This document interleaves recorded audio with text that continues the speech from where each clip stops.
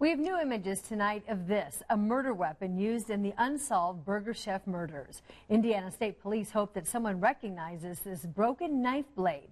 They say whoever owned it likely carried it in a sheath, and that sheath has never been found.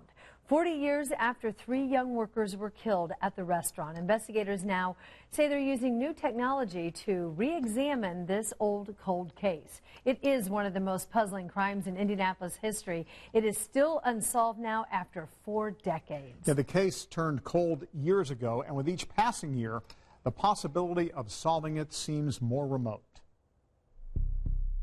November 17th, 1978. 4 fast food workers disappeared from a restaurant on Crawfordsville Road at closing time.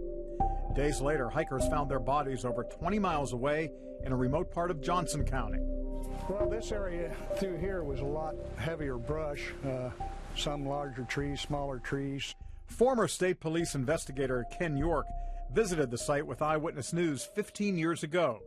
He retired before solving the crime, but he believes that somewhere between 2 to 4 people did it. Because there was just no physical evidence. It would have been purely circumstantial.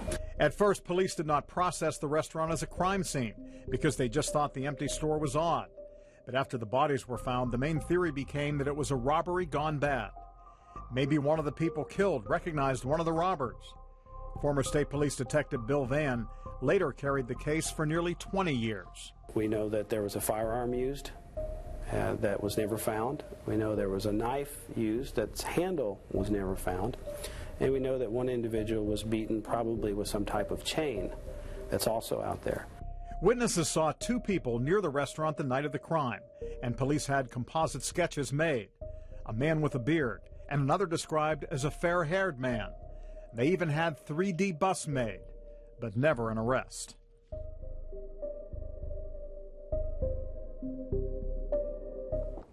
And over the years, the search for the killers has overshadowed those who were killed. So I want to show you their pictures tonight. 20-year-old Jane Freed and teenagers Ruth Ellen Shelton, Daniel Davis, and Mark Flemons. All of them would be between 56 and 60 years old today. So it's been 40 years. A lot of investigators have lived with this story since that time, and reporters too, including our Rich Van Wyck, who was a young reporter on the day that this happened. And at first, it wasn't even apparent it was a crime.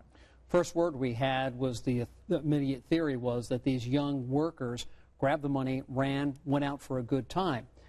They picked up what evidence was there, coats, gloves, what have you. The manager was cleaning the place up. Saturday morning when we went out there, we got the first pictures of that Burger Chef restaurant. And as the manager's cleaning up, he's taking away some valuable evidence. Police had no idea how much evidence was lost. In fact, when state police took over the investigation, they saw crime scene photographs.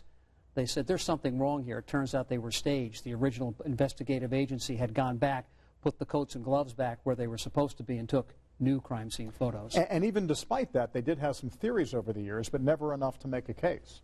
They had many witnesses, or rather many suspects, I'm told, but never had enough evidence for an arrest. We went out and they saw those busts that had made up by people who gave accurate descriptions of men.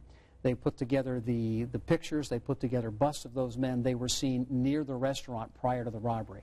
And these 3D busts, very unusual that you would do that in any case. State police, when they took over the investigation, it certainly appeared were taking extraordinary measures, leaving no stone unturned, trying to come up with the evidence they needed to make arrests. They did some things that we had never seen done before in investigations at that time. All right. Thank you, Rich, for your perspective.